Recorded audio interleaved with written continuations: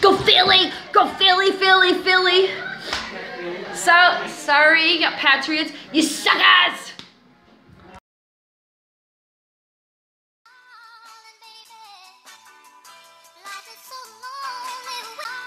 Hello world, I'm Maya Miyahr, and I'd like to welcome you to the latest episode of my blog series. So far I have been able to share my own experiences on what it's like to live on the spectrum. I will also reach out to your friends, family members, peers, mentors, educators, employers, and anybody who is inside the autistic community.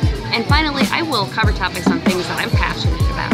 But before I dive into today's topic, I have a few things to mention. Number one, please be sure to click up here in the upper right hand corner. This is a video about a adolescent with autism, and this video has evidently gone viral.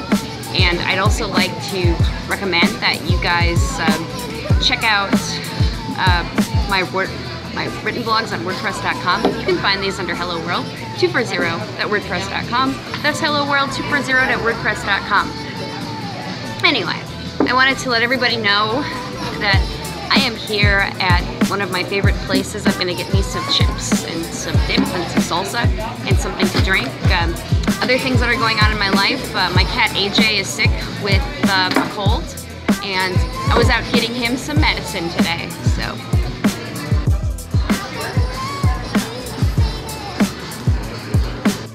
Say cheese.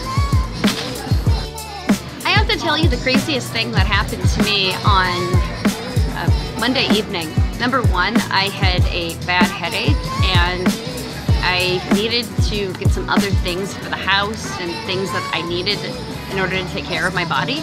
And I went to Walgreens and CVS Pharmacy because they carry most of the stuff that I needed. And this when I was there, yes, I still write checks. I was writing one check for Walgreens and I wrote the other one for CVS, and surprisingly enough, their check machines did not work very well. At Walgreens, their machine did not read my check, and the lady at the front desk, the counter, was an absolute idiot, and she basically thought that I needed to call my bank because she thought that just because her machine was not reading my check meant it was my fault. It meant that it was the bank's fault. No, lady, I don't think that's how it works. Usually, when it comes to writing checks, it takes more than a week for an ACH and a bank to clear a check. So I don't think that's the issue. I think your problem is you're dealing with an age where everybody's making quick payments with debit cards, credit cards, Apple Pay, PayPal, I guess Android Pay, whatever it is. So I don't think there was anything wrong with my checks. And then the second one, I went to another one and their machine still wasn't reading my checks. So I was so upset that I decided to go to Target and purchase a few items using another method of payment that I luckily have. So I was able to get what I need and leave. And then, if that wasn't enough, I went to go get myself a couple of hot dogs at IKEA, and when I was sitting down, there were two women that were in their 40s, older than I was, and they had the gall to make fun of my haircut. What is with people nowadays? I can't even go and enjoy myself without hearing them ridicule you for the way you look, ridicule you because you happen to have a bad haircut, so you're automatically a lesbian, or you're automatically transgender, or non-binary gender. Either way, people like that deserve to get the evil eye from me, or get the stare. They wonder why in the world they're scared. Well, the truth is, where are people's manners anymore? So the way I handled it was I gave them both the stare, or I gave them both the evil eye, because they were making fun of my looks and they were intimidated and they thought I was going to hit them. And the truth is, I have no desire to hit people that are catty like that, because it's just not worth it, and I just don't want to ruin my reputation. But I do not put up with people that think they can bully other people and push them around like that.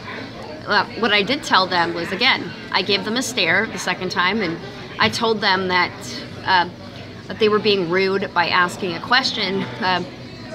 Where are your manners that your mother taught you? And if you feel bad about yourselves, get yourself some help or something. And they walked out laughing because they were so embarrassed, and they knew that I wasn't going to take any crap from them. But I'm over it now. But it's surprising at how many people will go to great heights to make fun of somebody else because they feel bad about themselves.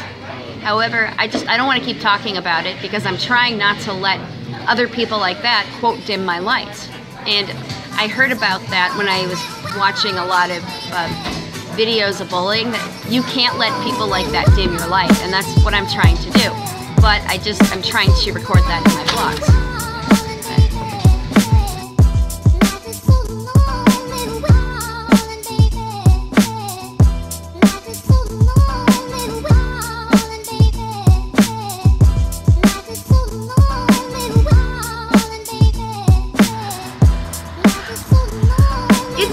Outside all day today, and we've even had some thunderclaps and some massive downpours, especially earlier when I was at work.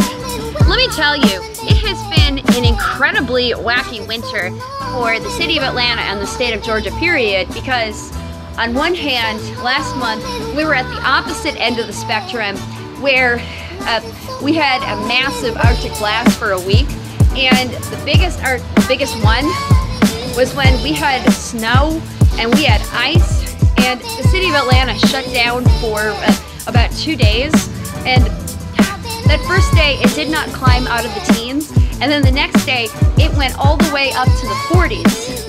And then we have today where it's in the 60s and it's raining, and you have thunderstorms, which is a spring weather for Minnesota. Whereas the teens, like we had last month, that's like typical Minnesota weather where I grew up. Now, I am not wearing any jackets. I'm just wearing a cardigan, and I'm just wearing a t-shirt and a pair of leggings today. I'm fine. I'm fine. Do I have an umbrella with me? Yes, but it's broken. But I have to try to make a use out of it anyway.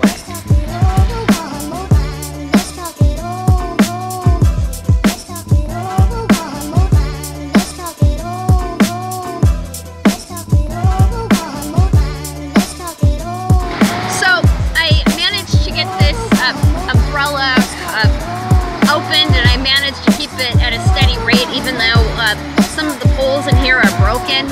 And I struggled with it this morning in downtown Atlanta because the winds were picking up, and I had to constantly hold down the umbrella so that my umbrella wouldn't break anymore. What else have I been up to? As you saw, I was at one of my favorite places, the cheap place here in Atlanta called Willie's, which is a Southwest Tex-Mex type of a restaurant, and they have tacos and burritos, they have chips and salsa, and they have queso cheese, which is really good. It's not like your traditional nacho cheese, it's a white cheese, and it's to die for. So I did that, and then I got a medicine for the cat, or rather it's not a medicine, it's a probiotic, because Applejack has been having a cold and she's been sneezing, and she hasn't really been herself. And well, when I get home, I need to feed her that, and then I have a bunch of other things I need to get done. So anyway, I'm on my way back to the train station, and I'm about to cross the street over here, and this street, Moreland Avenue, always makes me nervous. These are my dream homes. Eventually, I have a dream to move out of the city of Tucker because, again, I live 6 blocks away from the MARTA bus stop, and I don't really care for that area outside of my complex, even though it's a nice place and my neighbors are great, but I want something that's accessible to work, because I do a lot of things inside the perimeter. This is what we call, which is what we call DeKalb County here in the state of Georgia, in the Atlanta area, in Fulton County. That's inside the perimeter ITP, and I live on the outskirts, just right on the tip outside the perimeter. And the transportation just isn't that great. And then I'm a city person anyway, and I've always been a fan of skylines and a fan of all the different places that you can eat and all the different events. And then I've always wanted to live right on the train line right here in Atlanta, because it would be convenient. I don't care how big and expensive the taxes are. See what I mean? The wind picks up and it pulls my umbrella, just like this. But luckily it's not pouring down rain. But you get my idea. You see, now I'm walking to the train station, and it is ridiculously close to those apartments. Now those are for rent, but I would like something for sale inside the perimeter for the cat and I, and something where I would be able to look out at the skyline, and somewhere where I would have a rooftop where I could see the skyline and take beautiful footage of the city of Atlanta, especially at night.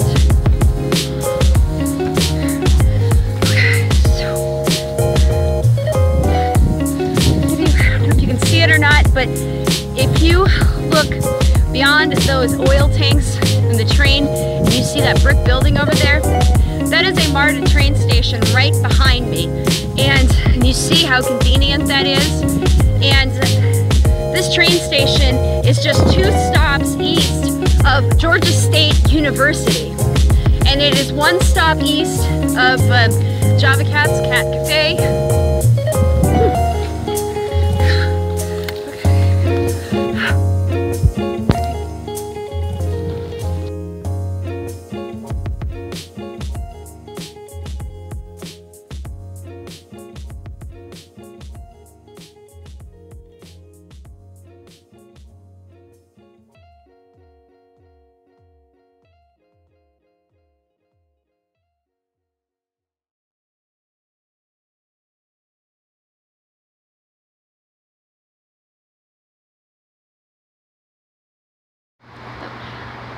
What I would like to do now is dive into today's topic, and this is on tips and advice for parents and caregivers of individuals on the spectrum. But first I would like to share my concern, and I think it's growing. So what I'm noticing more and more is that there are parents, aunts, uncles, grandparents that have a series of networks and a series of people they worked with, and people who they currently work with, and people who are their neighbors, and people who work at their local pharmacies, and they go to their houses of worship, and they have all these skills and all these areas of expertise that I feel these children, adolescents, and young adults could benefit from. I mean, these people might know of some good living arrangements for these individuals. These same networks might be able to provide them a job. And what are these parents doing? Instead of reaching out to these networks, these parents are reaching out to all of these social services, and they're getting them on Social Security, and they're fighting to see to it that they're eligible for Social Security. And it's just really bad. And a lot of these young adults and these adolescents and these children, their lives are being destroyed, and they're sitting at home being depressed, and they're sitting at home being discouraged because they're getting on Social Security, and because their parents are encouraging them to get into these employment supported programs and all of these things that have these big long waiting lists, and something that they probably will never accomplish, or something that keeps dropping them. No, you as parents need to be connecting with your networks. You as parents need to be having your networks teach them job skills and your networks need to get them into positions, not dumping them off on Social Security and not dumping them off on all of these employment supports that are all wrong for them in the first place, and not dumping them off with these wrong employers that are going to make fun of them and bully them because they don't understand and they don't want to understand. And it is absolutely alarming. So my suggestion to you, mom, dad, aunt, uncle, whoever you are listening to this, you need to get off your butt and you need to stop listening to what other people tell you in regards to Social Security, because it isn't all that it's cracked up to be. And Social Security is not meant for you to depend on. Social Security should not be paying for your child to live in the lap of luxury. No, if you need Social Security, great, but that should be on a temporary thing. Well, like I said, you need to be teaching your child to get involved with your friends and your families, whether it's working in a restaurant, learning skills, how to be a chef, or learning how to program computers, whatever it is. This Social Security system and these other things absolutely need to stop, and I mean stop now. And yes, I may sound a little ableistic here, and I may be trying to strike a chord. And again, I don't think any of you are bad parents. I don't think any of you are bad moms or bad dads. I just think you're making some bad decisions, and I think you need to turn around and fix them. And I think you need to think about what's best for your child and not what you think is best for them. You need to listen to your child, your adolescent, and your adult, and you need to help them grow, not dump them on somebody else, not dump them on someone, on a system like Social Security. They're not going to help your child build networks. They're not going to help.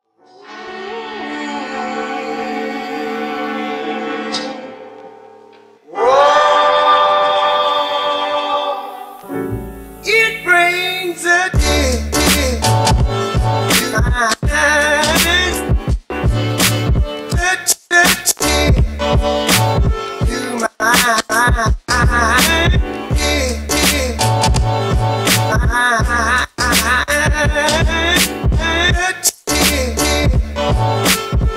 my eyes.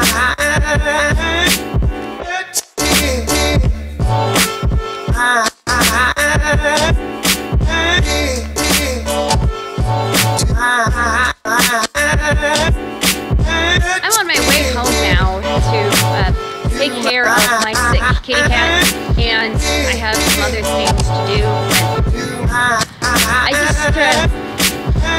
wanted to let you know, though, before I go, that I had some really crazy stuff last week that I think would be good vlogging material, so please be sure to stay tuned for those. But if you like what I'm doing, please be sure to give me a thumbs up and hit the subscribe, and also be sure to share these with your networks and anybody in the autistic community or autism community, whatever you wish to call that. And be sure to share these with your support groups and with your teachers and your mentors, and especially in this video. I also want you guys to enjoy these vlogs for the sake of entertainment and for the sake of someone who has a bit of a sense of humor. But until next time, I'm misunderstanding. I'm about to sign off, but please be sure to look for new content every Sunday and Monday, and be sure to also check out my social media pages. Check out Facebook, which is Hello World with Maya. If you find me on Twitter, I'm at SummerGirl43. If you find me on Instagram, I'm Hello World with Maya S, which is all one word. Hello World with Maya S. And again, check out my written works on Wordpress.com. Those are Hello World 240 at Wordpress.com. That's Hello World 240 at Wordpress.com.